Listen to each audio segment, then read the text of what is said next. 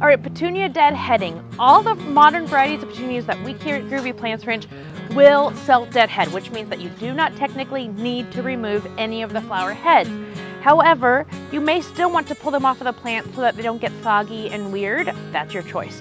So when deadheading, you just pull the flowers off like this. You just find dead flowers and you pull them right out. Deadheading, you used to have to so that they would continue to bloom, but they now are self-deadheading, and so you don't have to, but there still are spent flowers that you can find on top of the plants, and so you can deadhead if you want to. Some plants do benefit from deadheading. Salvia are one of them.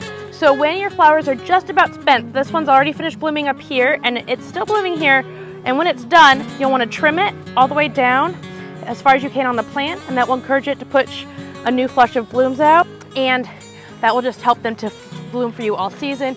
And as you can see, all these salvias here, most of them have not pushed out flowers, but they'll continue to grow flowers for you all season, and if you deadhead, you'll just get a lot more flowers. Salvia are also, the salvia purple and bloom and the black and bloom are our favorite hummingbird flowers.